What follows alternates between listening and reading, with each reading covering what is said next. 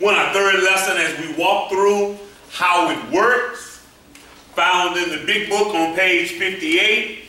And I just want to read a part of it. It says, rarely have we seen a person fail who has thoroughly followed our path. Those who do not recover are people who cannot or will not completely give themselves to this simple program. Usually men and women who are constitutionally incapable of being honest with themselves. There are such unfortunates. They're not at fault. They seem to have been born that way. They're naturally incapable of grasping and developing a manner of living which demands rigorous honesty. Their chances are less than average. There are those too who suffer from grave emotional and mental disorders, but many of them do recover if they have the capacity to be honest. Our stories disclose in a general way what we used to be like, what happened, and what we're like now. If you have decided you want what we have and are willing to go to any length to get it, then you're ready to take certain steps. And this is the part where we're at now, where it talks about, at some of these we balk. And we have looked at this each week, and we said that this is the instruction manual to the program. Anytime you buy something and you try to put it together, in the box is an instruction manual. What most of us try to do, instead of reading instructions, we try to look at the picture. And all the time, the picture don't tell the true story. So, if you look at your handout or look at the screen, it says part of the reasons we can be afraid of recovery is that we know the changes God asks us to make will be painful. There was pain in our old way of life, but we usually found ways to escape it. When we decided to enter the recovery process, we also decided to face change head on. And we talked about that a little bit this morning and talked about that pain and change hurts. That's why we are afraid of it. And we get so comfortable in our old ways that it stops hurting. It's this thing called adaptability. Although it may have been painful, we adapted to it. And we got used to it and got comfortable. And so now when we try to change our lives, it seems as if it will be more painful than the destruction of addiction. Even the jails and the institutions and the homelessness and all of that, you would think that that would be painful. And it is, but we get used to it. That makes sense? And so when it comes time to change, that seems like that is more painful than the situation we're in. Les Brown, in one of his motivational speeches, he says he talks about this guy that comes to visit a friend, and there is a dog that's sitting on the porch, and the dog is just hollering, and he's like, man, what's wrong with your dog? He said, he's sitting on a nail. He said, man, get him up. He said, no, when he gets tired of hurting, he'll get up. And that's the way it is with recovery. When you will see somebody, obviously in a whole bunch of pain, but until that person gets ready to get up, ain't nothing you can do for them. Amen. And that's the hard part of this thing, because it's painful for the family members to see, but the addict themselves have gotten used to it. And it don't even bother them no more. And so that's what this is talking about. And some of these we balk, we stop. And if you look, 1 Peter 3:17 says, remember, if God wants you to suffer, it is better to suffer for doing good than for doing wrong. Amen. Remember, if God wants you to suffer, it is better to suffer for doing good than for doing wrong. See, we got this thing in this health and wealth and prosperity gospel that people are preaching and teaching that says that it's not any pain in following God. That's not true. God allows us to get into painful situations. Matter of fact, last week we said that that is God's prescription for growth, is allowing us to go through things. And so we got to learn from the mistakes. And sometimes God puts us in it. But I do know this: it is better to suffer for doing good than suffering behind the consequences of doing something wrong. Reverend Shelley, the first director of the program, used to say it like this. He said, either way it goes, you're going to suffer. He said, it's better to suffer and not do than suffer and do. See, it may take some suffering for me not to get high, but it is better for me to suffer and not get high than to go out there and get high and then suffer. That makes sense? Yes. That's what we got to learn.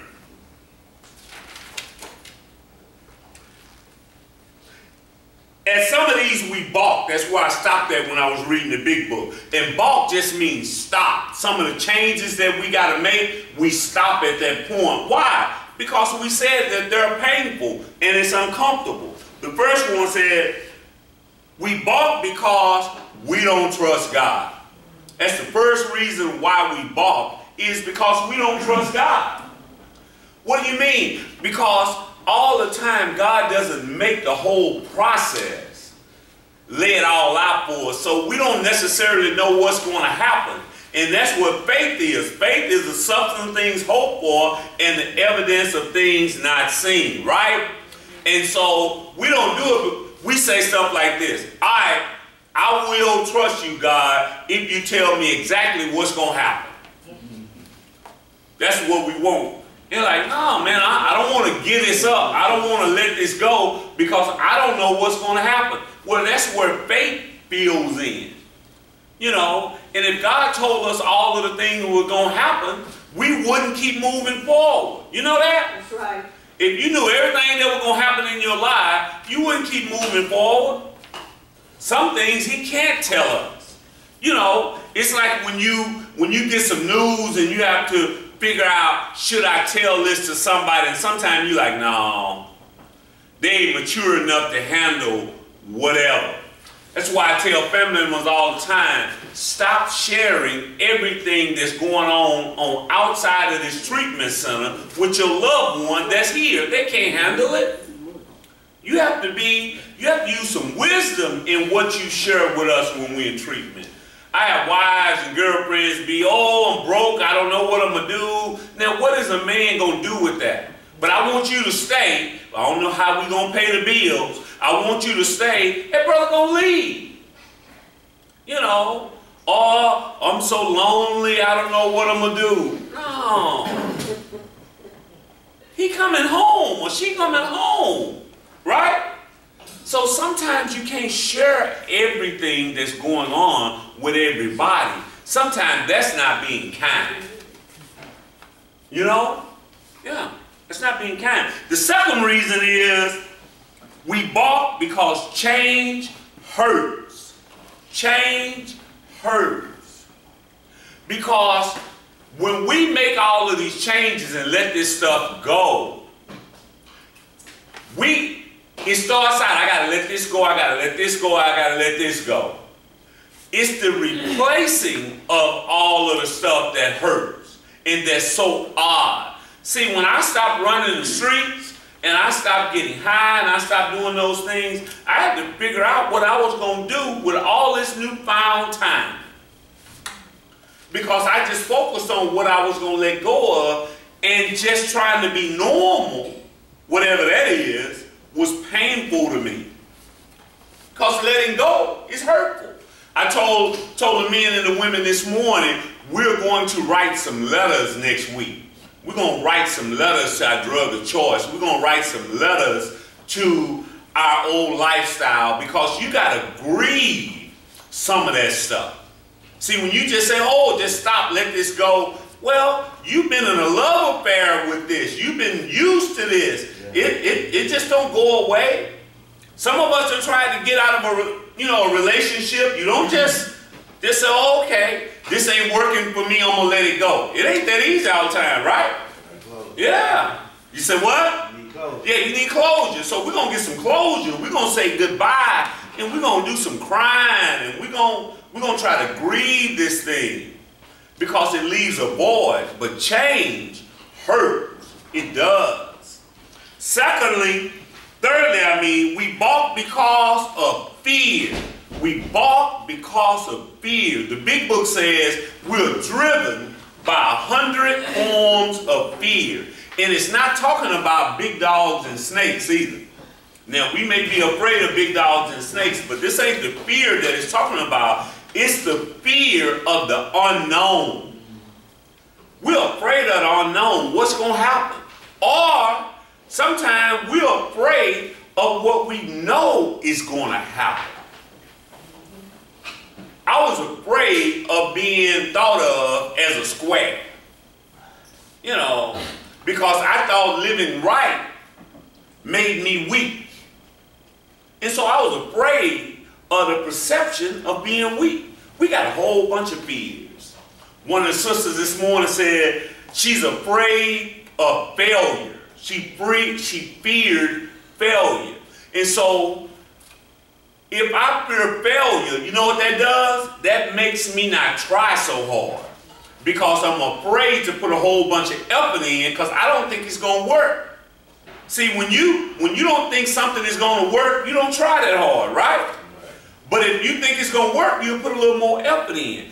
And I figured out that fear, it either paralyzes or it motivates. It either paralyzes or it motivates. And so a lot of times because I am afraid, it paralyzes me. I stay stuck because I'm afraid to put some effort in. Or my fear can motivate me. In the end, my fear motivated me, and it motivated me to go to meetings. It motivated me to go to church. It motivated me to call my sponsor and read the stuff because I was afraid not to because I knew what was going to happen if I did. So I started out working the program out of fear of falling off.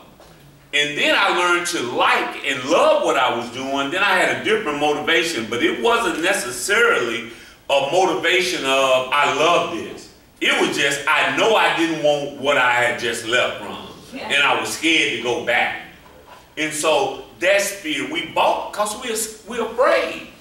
You know, when people are climbing, people like me who are afraid of heights, and I'm climbing up a ladder, sometimes you get stuck. You ever see little kids when they get up on the tower diving board, yeah, and they're climbing up the ladder, and then they'll stop, or they'll get all the way up there, and it'll be time to jump, and they'll turn around and walk all the way back down the ladder. Now we know it is a lot easier to go ahead and jump, right?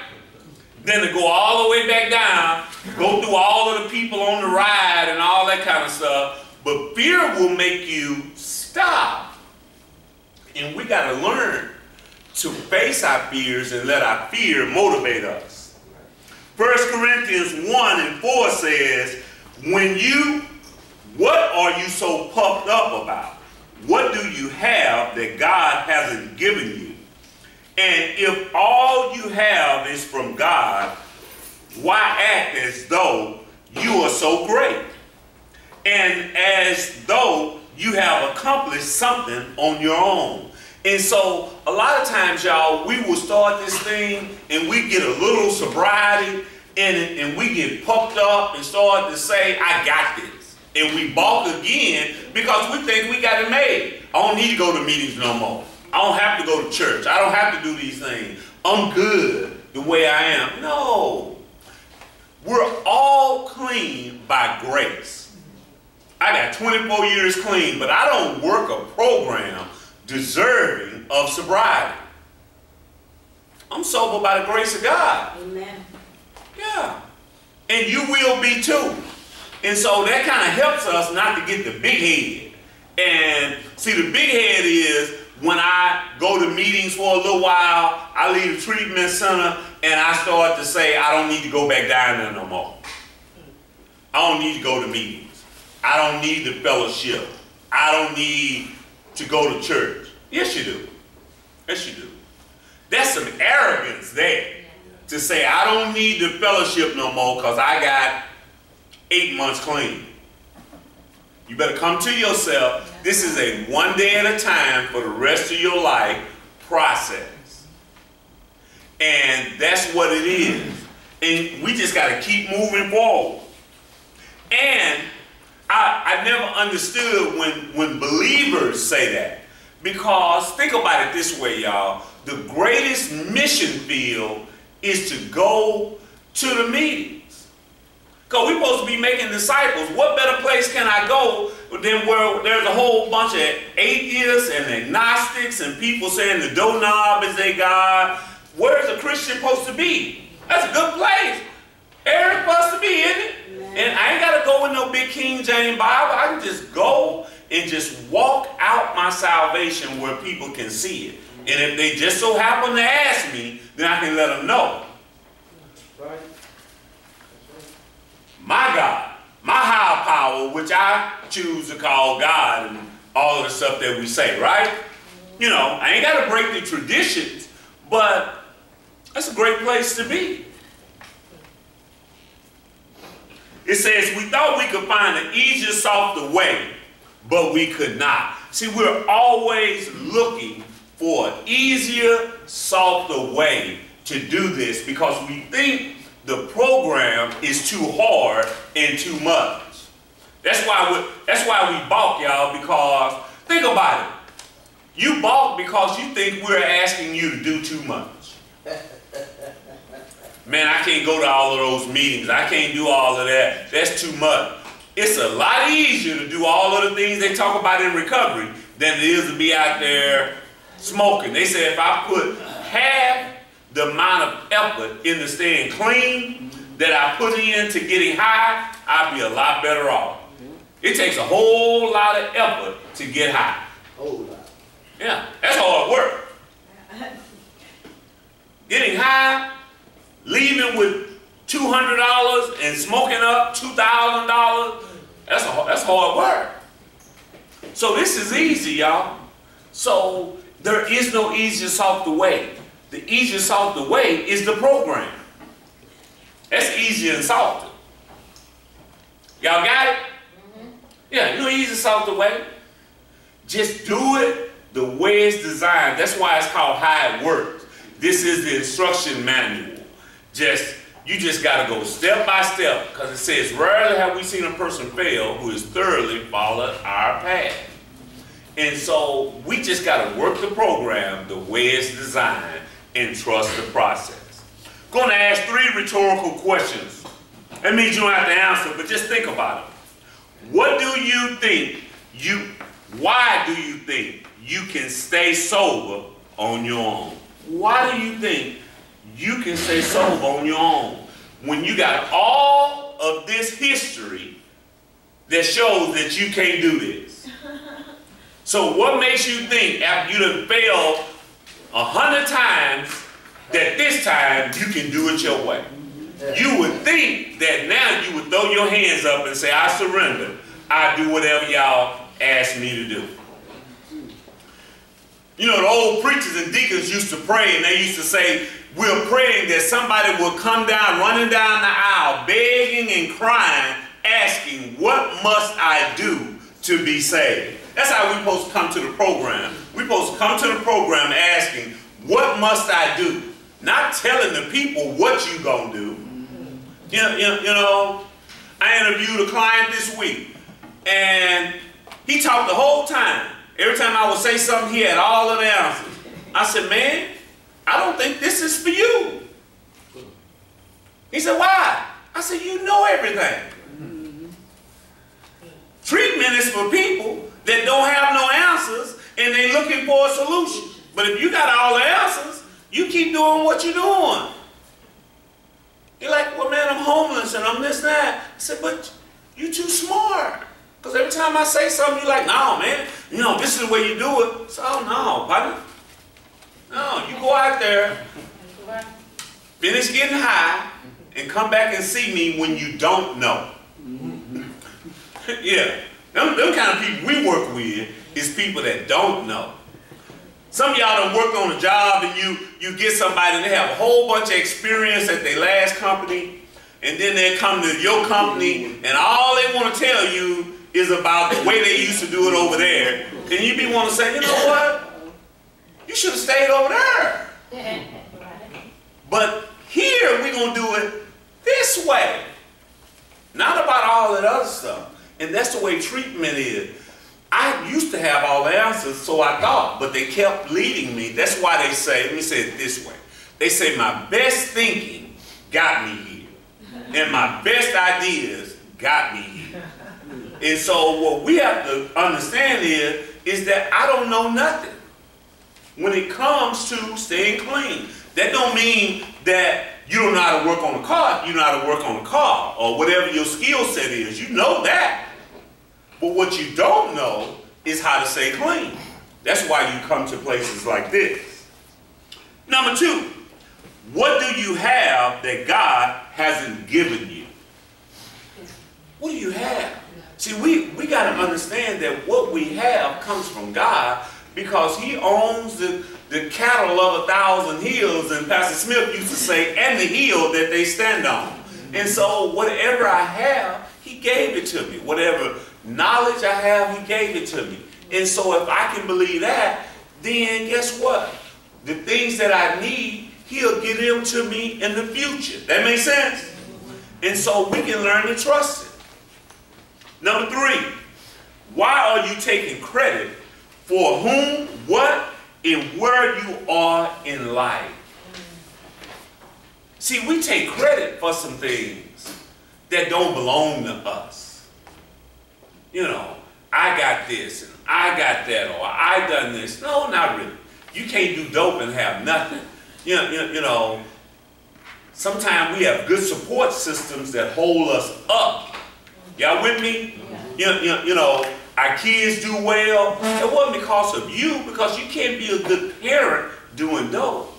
But sometimes we have a good support system, and then sometimes God just bless. God just bless. I was reading and watched this movie a few years ago where this young sister, her story was from homelessness to Harvard. Well, she was homeless all her life, living in shelters, but where her mom would take her every day, she would take her to the library. That's where they would hang out. And so all the little girl done was just read. Well, that's the grace of God.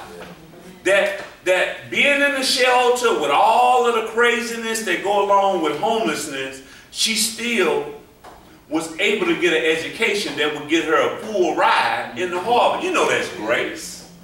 Because you can be raised in a great environment and still not be able to get that. That's grace. And she understood that.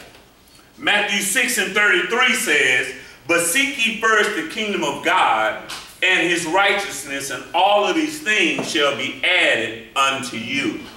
And what we have to learn to do in this thing called recovery is my priority should be God, recovery, then me.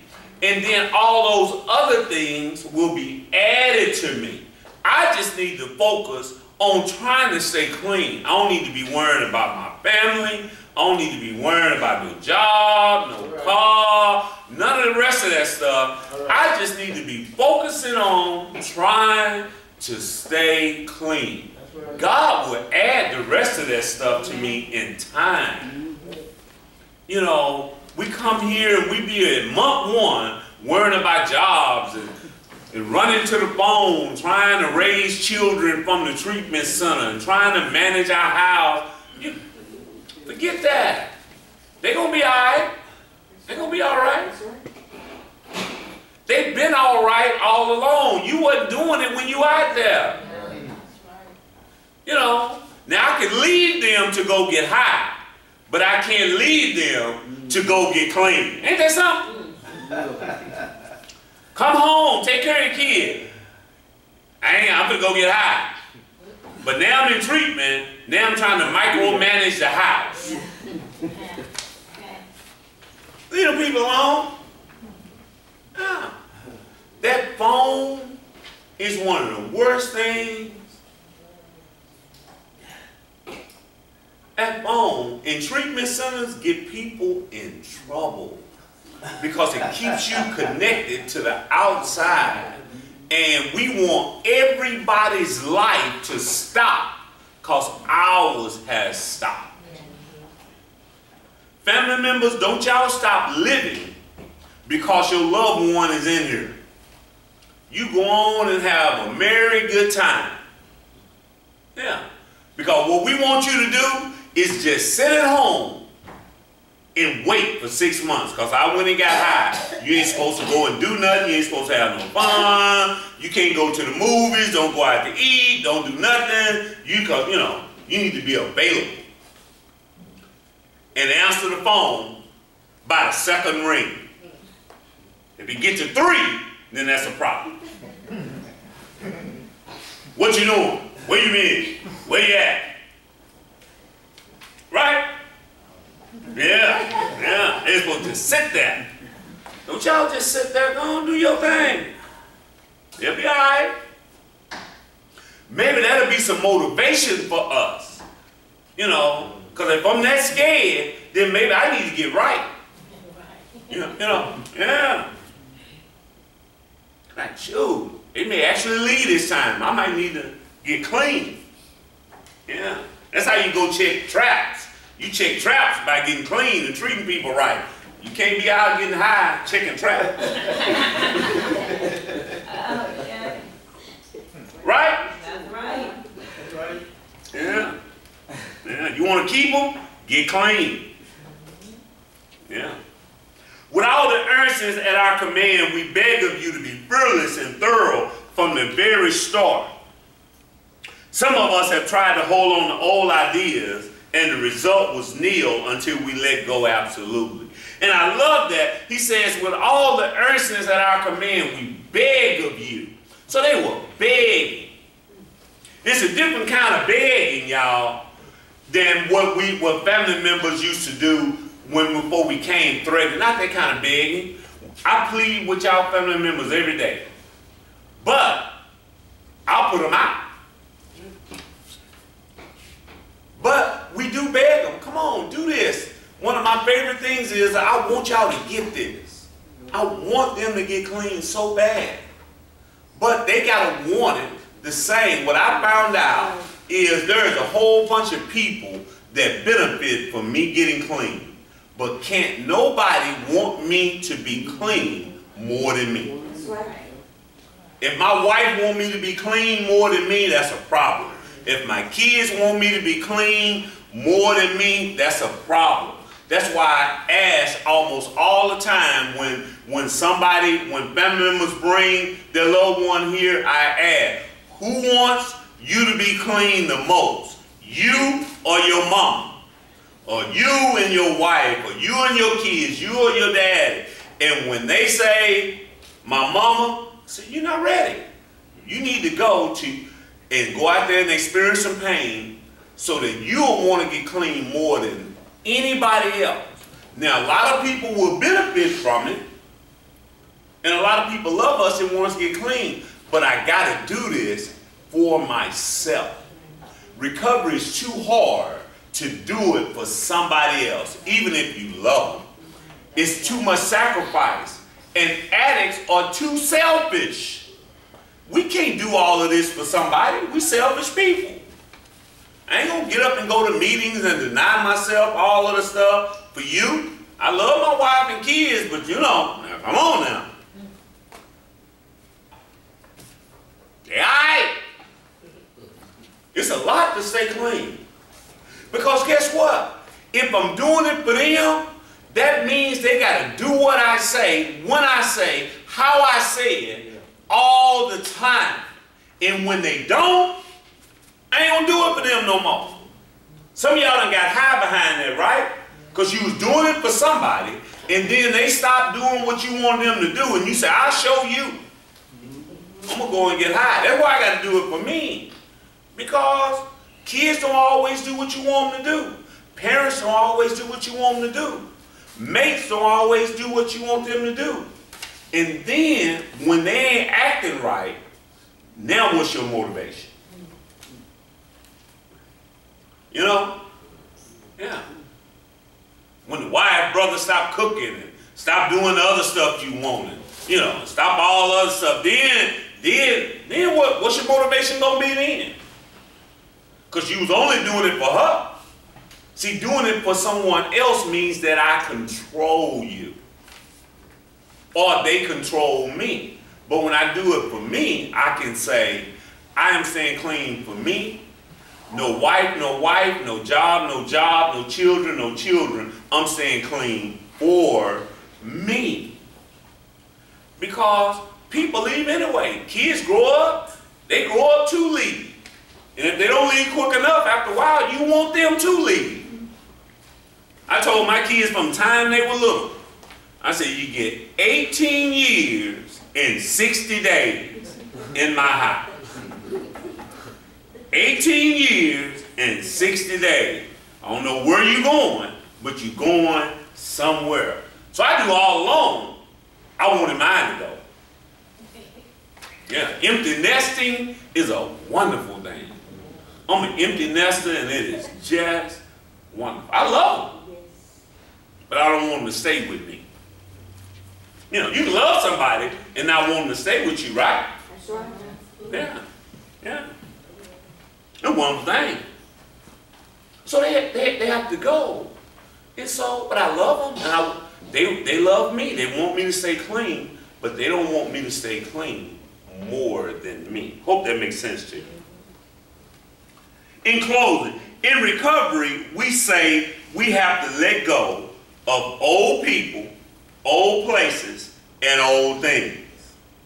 But we keep the same friends, go to the same places, do the same things. But we come to treatment with a puzzled look on our face as to what happened when we relapse back in the old behavior. You see that? Let's flush that out a little bit. It says, in recovery, we say we have to let go of old people, places, and things. Y'all, we have to be specific. I can't say I need to let go of old people. No, I need to put some names on those people. Because those are specific people that I got to let go of. It is specific places that I can't go no more. Just saying, oh, I got to let go of old places. No, what are those places? See, I need to let my family know. I need to let my support system know that, hey, man, I don't need to go over blank. I don't need to be fooling with whoever. You know, sometimes our family already know. They've been knowing a long time who were places you didn't need to go to and people you didn't need to be around. But I got to accept it. I had to put some names on it. And sometimes the people I had to let go of was the closest people to me. And people I enjoyed their company the most. But I had to let them go for sobriety's sake. And I sure like them places. And still like them. I just don't go to them no more. And some of them things, there are some things that I can't do anymore. One of the brothers was talking about this morning about certain music. See, sometimes some music, that's why we tell them around here we only listen to gospel music or jazz with no words.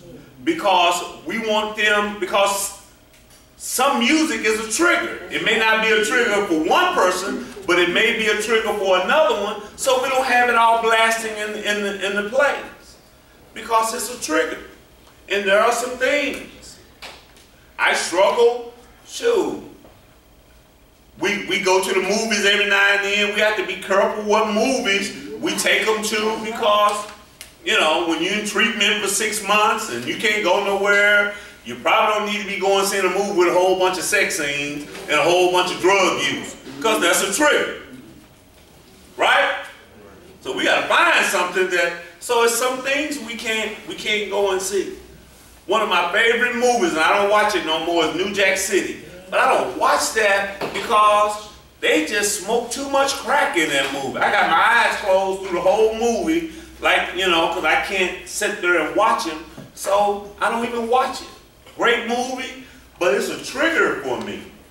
Certain places, certain things, we got to stop. But don't be puzzled when you fall off if you don't let none of this stuff go. Because if you keep doing the same thing, you're going to keep getting what you've been getting, right? They said the definition of insanity is what? There you go. One more time. Insanity is what? Yeah. If nothing changes, nothing changes. And so, y'all, we got to change that stuff. I know you like it. That's why we're going to write those letters this week and saying goodbye to some of this stuff. And you got to grieve it. It's a loss. That's why we don't change, is because we don't grieve the loss of that stuff. We say it's not a big deal, but it is, y'all. It was hard for me to let go of some of my friends. And sometimes it was some of my family members. It was hard for me to let go of some of them places because that was all I knew. Then, some of those things. Boredom, and I'm about to close, is a big deal. We talked about that today. See, when I let go of all of that stuff, then I get bored because I've let go of everything and I got to learn how to replace it with things. My favorite promise in the big book is, I comprehend the word serenity and I know peace. I comprehend the word serenity and I know peace. What that mean? The NA text says it like this, that we don't know how to live outside of calamity and chaos. And so I'm really not bored, I'm experiencing peace. But I have never been at peace, so I don't know what it is. And like I said last week, we just got to learn how to go somewhere and sit down somewhere. And do nothing. And learn how to be bored and be all right. Now, for normal people, a day like today with nothing to do is a good day.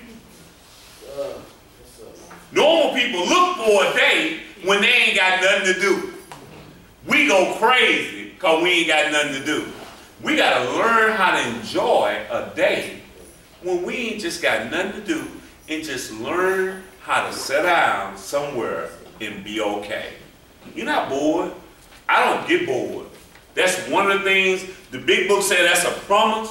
I can just sit and do nothing, and I have to learn to do some things sometimes because I can get stuck. I just get stuck. I can just go do nothing. I can remember, oh, well, maybe I may need to take my wife out or something and do something because I can do nothing with the best of them. I don't need no entertainment. I can just sit and do nothing, and I be having fun. Told my wife when we was dating, I said, you know what? I am looking for somebody I can do nothing with and enjoy it. I'm not necessarily looking for somebody that I can have a whole bunch of fun with, because that's easy to find. You know, you can find a whole bunch of entertaining people out there, but you got to kind of like somebody to sit around with them all the time and do nothing. Yeah. So that's what I was looking for, somebody I could do nothing with, because I like to do nothing. And y'all may better learn how to do nothing, because you can't go and entertain yourself all the time. It costs money to be going all the time. And so you got to learn how to have some peace doing nothing. You know, run the streets, get you in trouble. See, I had to learn how to have some money and sit down somewhere. I had to learn how to have a car and let it stay parked in the garage. That's right. You know, and not be like I was when I was a little kid. My mama used to tell me, boy, you get 50 cents and it just burn your pocket. You know, I would be a nervous wreck. You know, I get 50 cents, I'm running back and forth buying moon cookies and windmill cookies and 9 hours later. And then when I got broke, I could sit down somewhere. But as long as I had some money, I had to go run up to the candy house and buy something. But when I came here at 28, I was still the same. If I had a car and some money or just some money, I had to go. Y'all might need to learn how to have a car and some money and sit down somewhere. Ain't nothing wrong with going, but what I've learned is I gotta have a destination and a purpose or I don't go nowhere. Because riding aimlessly gets me in trouble. That's what I used to love to do. Wash my car and just turn some blocks. Where you going? I don't know. I'm just going to turn some blocks. I don't know where I'm going to end up. And that used to be fun. But now, if I ain't got somewhere in mind to go, I go home. And I go exactly where I say I'm going. And back. Not just turning corners. That's why we practice around here going from point A to point B. We got to learn how to do it. If I say I'm going to my doctor's appointment and coming back, that means I'm going to my doctor's appointment and coming back. That don't mean I'm going to meet my girlfriend downtown for lunch or I'm going to run by here because, well, my past, they going to think I'm going to be gone for 4 hours, so I'm going to go to 3 or 4 different places. No, it's called integrity. I need to go exactly where I'm saying I'm going to go and come back. And practice that or you're going to get in trouble. Last one. In the recovery process, we have to let go. Absolutely is what it says. I have to learn to let go. Absolutely. That means completely, y'all. And then you trust the process and trust what God is going to do in your life. But you got to let that stuff go. You got to let them people go. You know, you make it relate to this. You know how you be in a relationship and y'all break up and you say, but you the one in love, and she said we can still be friends, but she gonna still call you sometime and still want to hang out. But you know, she may be able to do that or he, and you can't do it because being around them and hearing from them throw you off. Yeah. Get your feelings all in a whack. So sometimes you just got to say, you know what, I'm going to have to delete your number. I'm going to have to let you go absolutely because being around you affect me. And that's the way it is with those old people, old places, and old things. You just got to let that stuff go absolutely and learn how to embrace this new life. It's a lifestyle change, y'all. But we do recover. Amen. People get clean around here. In high numbers. We really do. People get clean. And so you can do this. You just got to follow the path. And then you'll get it.